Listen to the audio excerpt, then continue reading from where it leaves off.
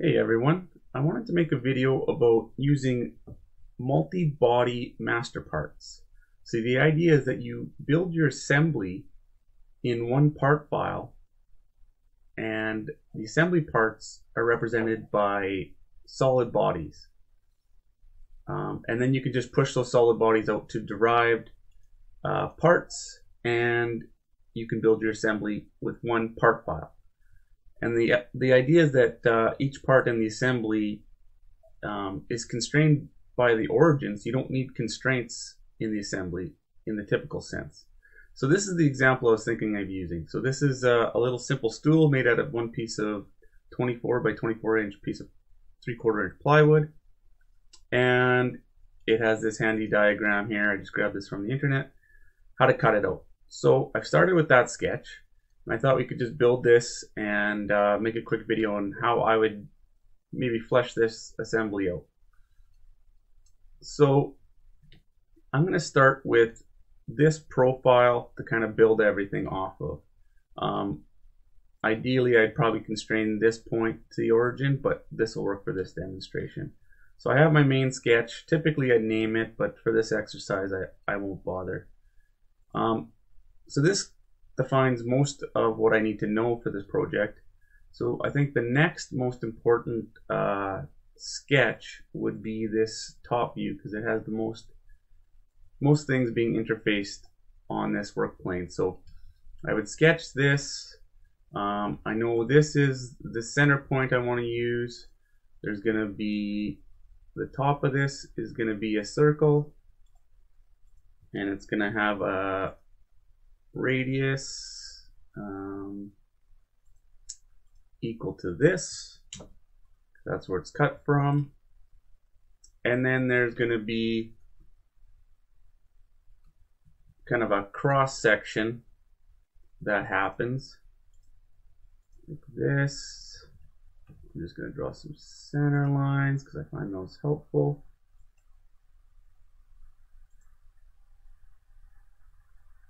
And I've set the thickness of the plywood down here with a parameter. So if I go here, oops, it's not the right one.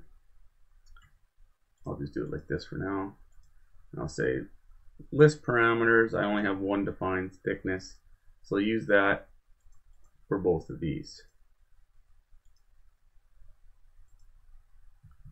And I'll make everything here except for this guy reference geometry, because I don't need to make profiles from these shapes. And then I'll constrain the center lines here. Oh, I got the wrong dimension here. I want thickness. And then for the lengths of these guys, they'll just be equal to this top dimension for now. That's kind of what the underside of that stool circle looks like. So the next thing I want to build into this, and I might just do it on another sketch to keep it simple. I'll make another sketch on this same work plane, and then I'll project these two edges, and then I know that I have these little supporting pieces in here,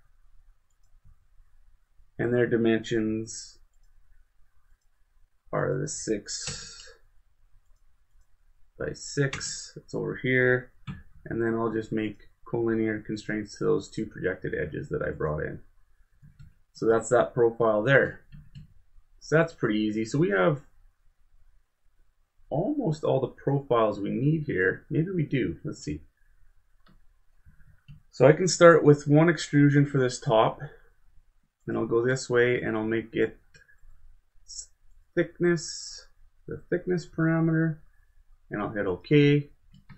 And so here's where the multi-body part comes in. The next extrusion I make will be this little stiffener piece.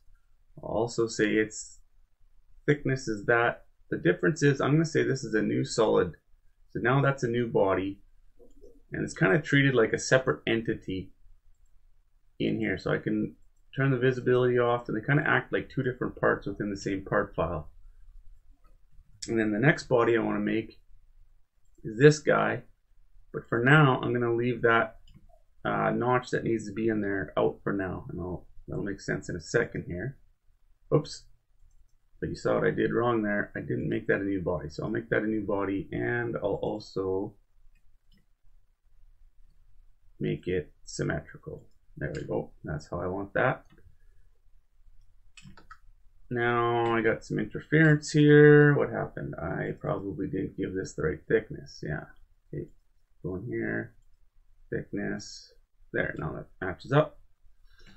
Now what I'm going to do is I'm going to pattern this body. So instead of patterning the feature, I'm going to select body, and I'm going to select make a new body.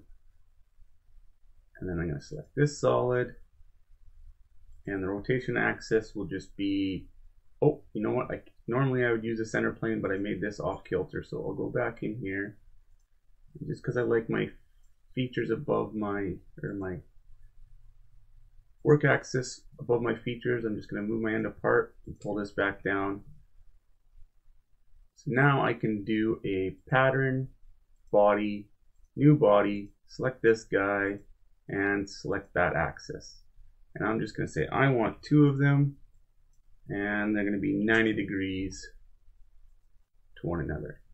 So now I got those two parts, and they're interfering, which is fine. Because what I'm going to do now, I'm going to go back and I'm going to grab this profile that I didn't use before. I'm going to say cut through all, and I want it to do this body, and I want it to go both directions. So it's going to cut everything out of that first one that we made. So now I have that notch. Now I could have done another profile in the other direction, but I'm going to use this combine tool, and I'm going to say this is the base, and this first leg set is the tool body. But I want to keep that body, so I'm going to say keep tool body, and I'm going to make that a cut. And I'm going to hit OK. So it turns the visibility off, but you can see where the notch wasn't interfering, it cut this other leg out. So